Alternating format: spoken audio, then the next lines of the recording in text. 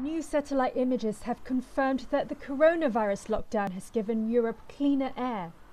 Data analysed by the European Public Health Alliance showed cities including Brussels, Paris, Madrid, Milan and Frankfurt have reduced average levels of nitrogen dioxide, a pollutant emitted mainly from motor vehicles and power plants.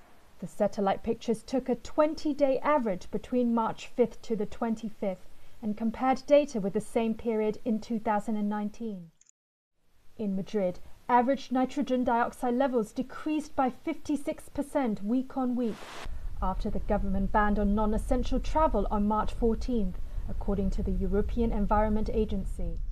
If you look at the maps, the most significant changes are the regions which are heavily populated and rely on fossil fuel-based transport.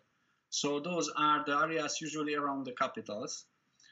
And then the maps help us to see that if transport decreases, then so does air pollution. But he warned those living in polluted cities may be more at risk from COVID-19 because exposure to bad air can weaken the immune system.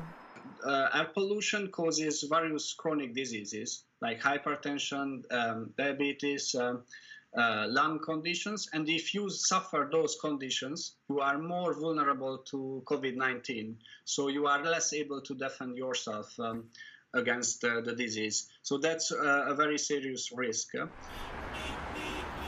China also recorded a drop in nitrogen dioxide pollution in February, when the government imposed lockdown measures to contain the epidemic.